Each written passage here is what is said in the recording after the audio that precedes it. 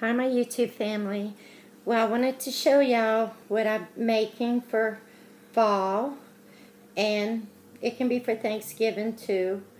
As you know, I live in Louisiana, and fall doesn't hit us until like late September, October, and November. So I wanted to show y'all these little goodie boxes of thanks. I'm calling them thankful boxes. And these are some little boxes I made. Made this one. And some little embellishments I put on them with the little band to keep the box closed. Give thanks. And this one I have fall on it. And then this one I just put the pumpkins with the flowers on it. Now, you can take the, let me move these for a second so I can show you. You can take the belly band off. Whoops. And I just put a little foam sticker on it. And you open it up right here.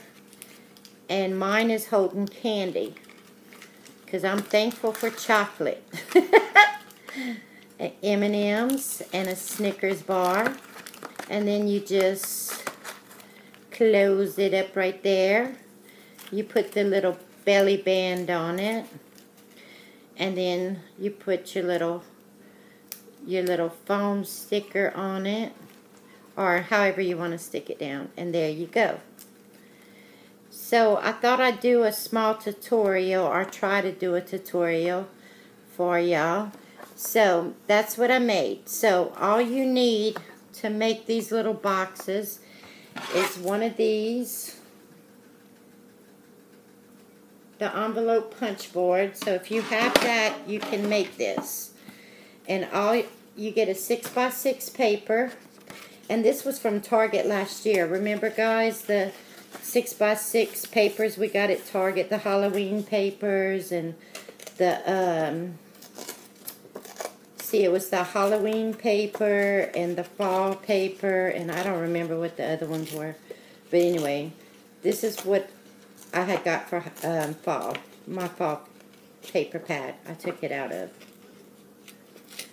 And this, you don't throw it away. I use this as my belly band. Don't throw nothing away, guys. So, you take this, and on your scoring board right here at 1.5, let me see if I can let y'all see this better. I'm horrible at this. Jeez Louise. Can y'all see it? Okay. You go to your 1.5 mark on here. 1.5. And you punch it. And then, uh-oh, I thought I had everything. I need my bone folder thing. You take the little bone folder thing right here, and then you score it at 1.5. Then you go to 3, and you punch it. Then you take your bone folder thingy, and you score it at 1.5. Then you push your paper all the way to the end. You don't punch it, but you just score it right here, like that. Come so. You can see it better on the back. Okay, so these are the ones we just did. So then you just turn it. And then on your first score, your big score right here, okay, where this thing lines up to it, it lines up to where you scored it. Okay, you line that. You don't punch it. You don't punch it. You just score it. Well, yes, you do punch it. I lied. You punch it. So you punch it there, and then you go to the second where you had scored it. Line it up. And then you punch it again, and you score it. Then you turn it around. You line it up to your first score mark. And you score it, punch it, go to your second one, punch it, score it, and then on this one you go all the way to the end like we did on the other one, and you score it just on this one right here. Then you turn this one around like this. You go to your first score line, you punch it, and you score it. Then you go to that second score line and you score it. Let me see. I never get it all the way in.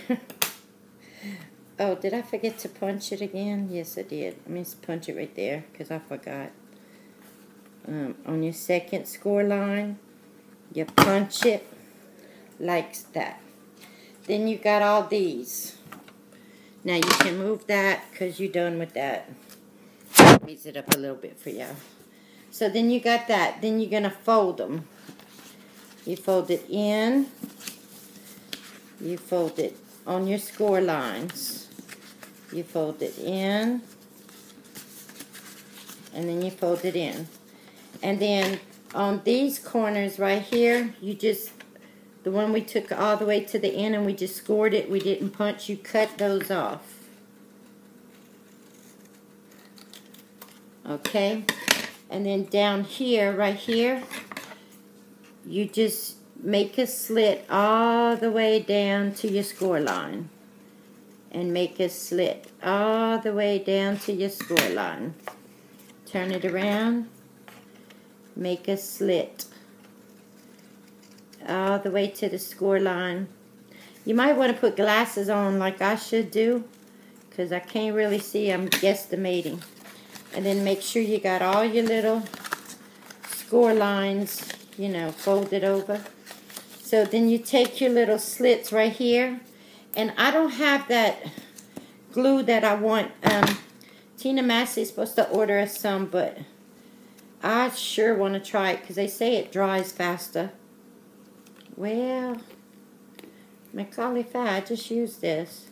Okay, and you put some little glues right here. And then you put some little, I guess you could use some of that double-sided tape too if you wanted to. If you didn't want to wait for the glue to dry. It's whatever you want. And then you just even it on the sides where you know your box is. You know, the corners. You get it even. And this glue takes a minute to dry. I could sing for y'all while it's drying. Kumbaya, my Lord. Kumbaya. Okay, y'all don't want to hear me sing. But if y'all did want to hear me sing... I like to lie to myself. I like to think people like to hear me sing. Oh, my shack, come on. So, put some glue on this one. And some glue on this one. I don't want to put too much because it takes a while for this to dry. And then you just even it. Right, like so.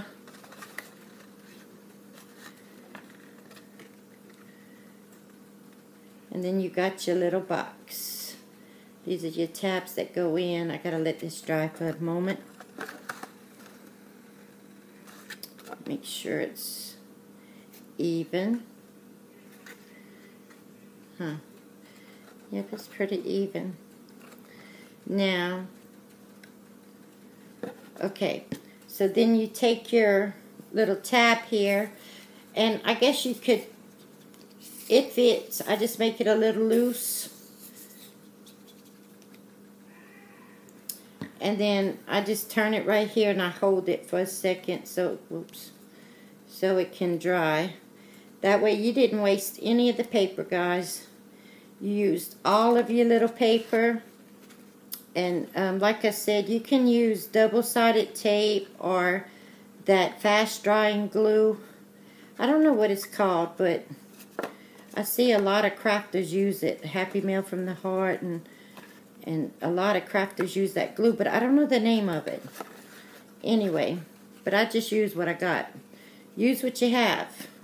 Old Elmer's has been here a long time. can't forget about what works. It works. You just got to have patience. Okay, which, you know, I don't have. And, okay, so you let your little belly band dry like that. Let your little box dry. But then once your box dries, you can close it. You put your candy in it. Like, here's some Snickers. My little boy likes Snickers.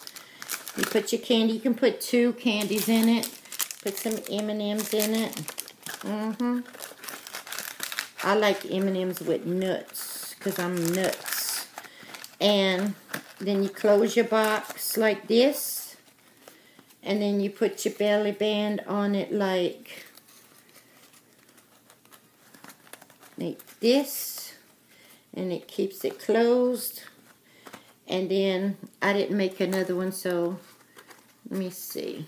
No, I don't want to take that one off. So you can put your little thing on it and see. Isn't that cute? Okay, guys, I tried to show y'all a tutorial, and I'm not that great at tutorials.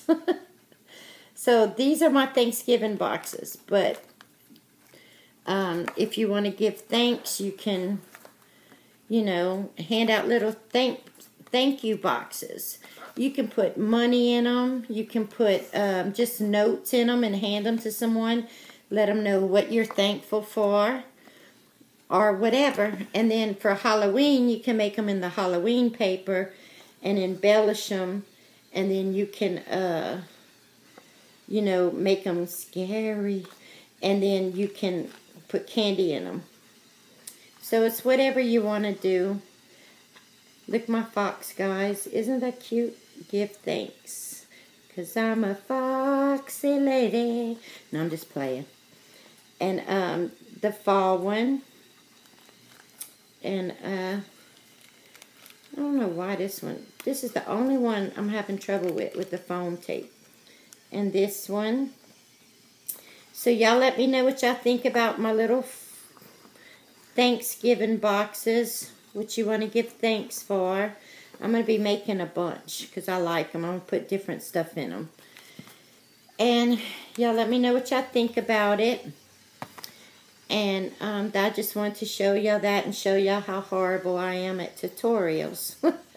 This is why y'all don't ask Sarah to do a tutorial. But I tried, guys. So, and, yep, that's all I want to show y'all. If y'all have the envelope punch board, y'all can make these little boxes with some scissors, glue, and the punch board. So, yep, and 6x6 paper. And then y'all can embellish it however y'all want. So, yep, guys, y'all know what time it is, right? Wrap your arms around yourself. Squeeze real tight. I'm giving you a hug. A big hug. And if no one's told you today, I'm going to tell you. I love you. You are beautiful. You are special. And God loves you too. And guys, if y'all can keep my stepbrother in y'all prayers, he had 2 major strokes, and I just got a phone call today. They expect him to pass away at any time. He was my favorite stepbrother in the whole world. Keep Hunter in y'all prayers because Hunter's sick. And Miss Linda Crespo's sister's mother-in-law is going to pass away at any time also. So please keep them in your prayers. Also, all the hurricane people in Houston, Corpus Christi, and anywhere else that the hurricane's trying to go because the rain's coming our way and we're already getting too much rain. So, yep, guys, keep us all in your prayers, and I love you. Y'all let me know what y'all think about my boxes down below. Bye.